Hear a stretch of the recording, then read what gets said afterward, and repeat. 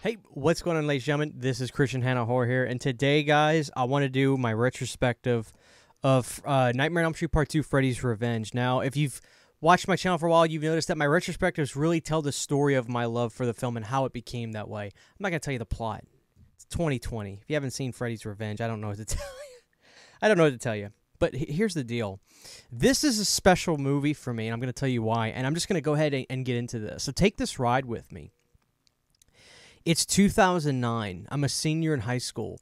I remember my brother was like, hey, let's take a trip to Spirit Halloween. And we were going to go to Spirit Halloween.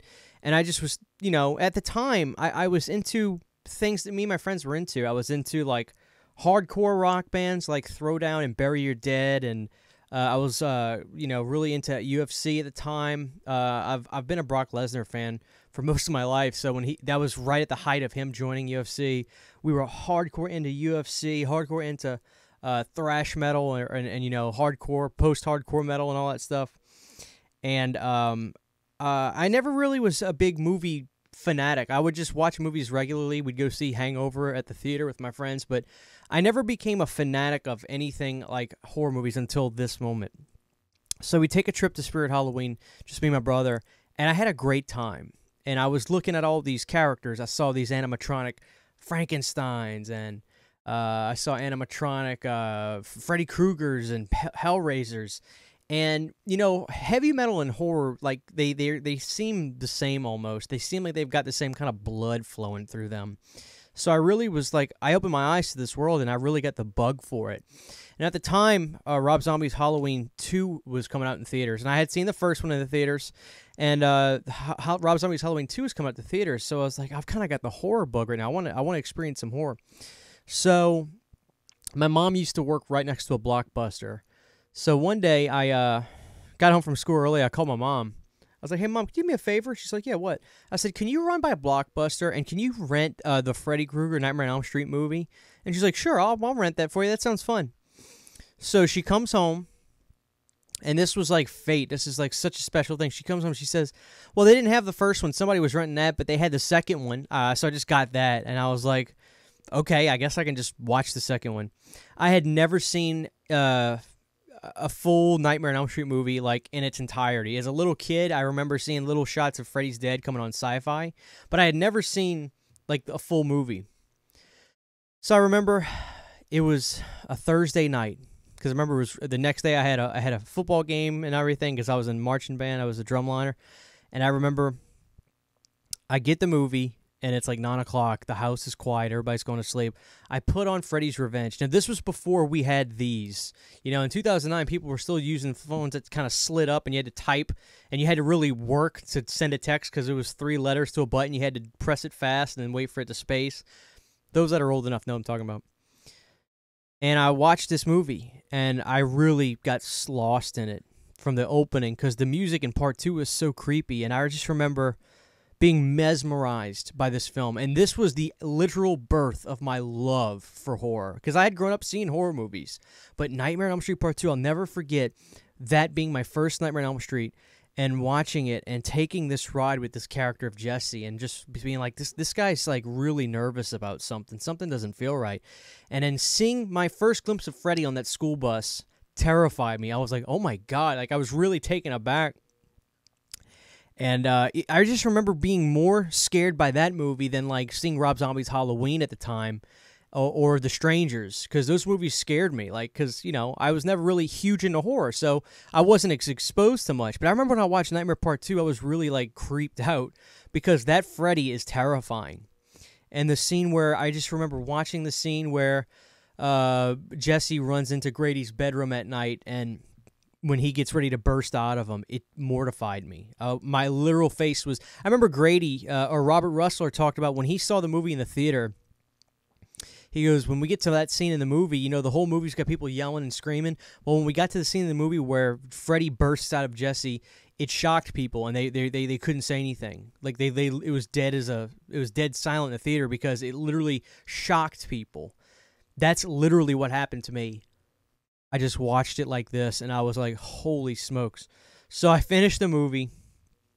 I remember going to school the next day, telling all my friends about it. It was like, oh my God, like I watched Nightmare on Elm Street Part 2 last night. It was terrifying.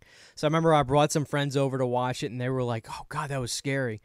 And it was the literal, that from that day forward, I don't think I ever went a week without watching a horror film, ever. And that was 2009.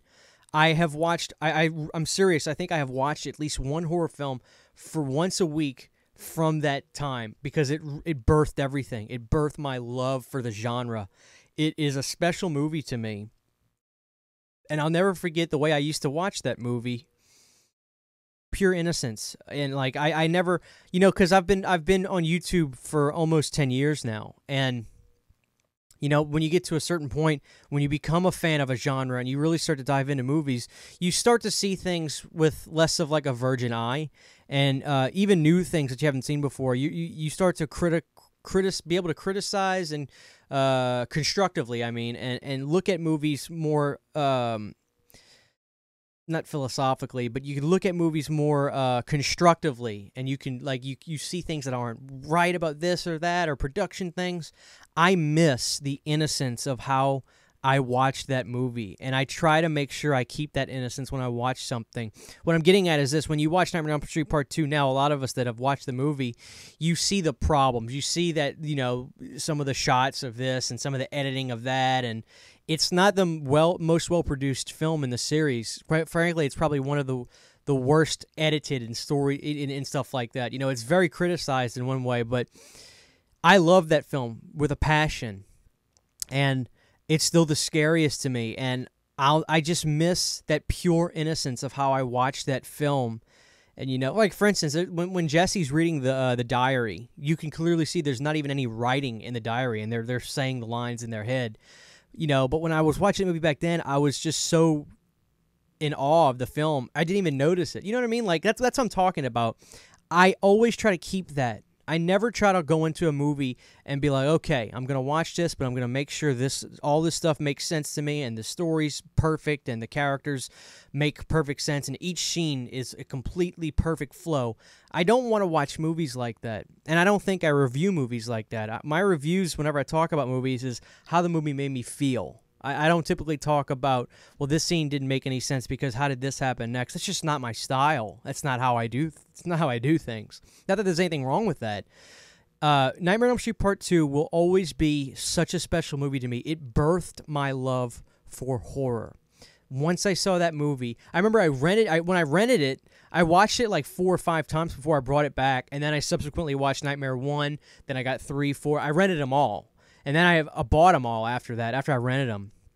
But Nightmare Part 2 will always have this extremely special place in my heart because of how much it means to me, and that experience. I'll take it to my grave. The experience of that being my first Nightmare on Elm Street movie, the experience of that being my that day. I'll never forget it. It was a Thursday in October. I wish I remembered the date. It was a Thursday in October, and it birthed my love. From that point on, I became obsessed with horror movies. And the next year, I watched so many horror movies and gained a love for so many films. I knew so many actors in 1 year's time because I just went on this extreme binge and watched everything from Puppet Master. Well, I'd seen Puppet Master when I was a kid, but from Reanimator to just you name it. You name it. And I'm still loving that I'm finding films from those eras and beyond now. But that movie is so special to me, and it's got a special place in my heart. When I think of Nightmare Part 2, I instantly go back to the memory of me being in high school, 2009, and falling in love with that film. It almost brings a tear to my eye. So that's my story with Nightmare Part 2. That's my retrospective. It's just perfect to me. I love it. I love it because it gave me my love for horror. It truly did. Who knows what would have happened if I would have watched another movie after that? Maybe I would have. What if I would have watched another Nightmare on Elm Street movie and it didn't give me that same effect and it didn't make me obsessed to watch the rest? I could not be here right now. Like, you think about that, those moments in life. It's very special. So I ask you, what is the movie that birthed your love for horror? What is the movie that birthed your love for horror? I want to know in the comment section below. I appreciate you listening to my story about Nightmare on Elm Street Part 2, Freddy's Revenge. Thank you guys for watching this. I love each and every one of you guys. We'll see you next time.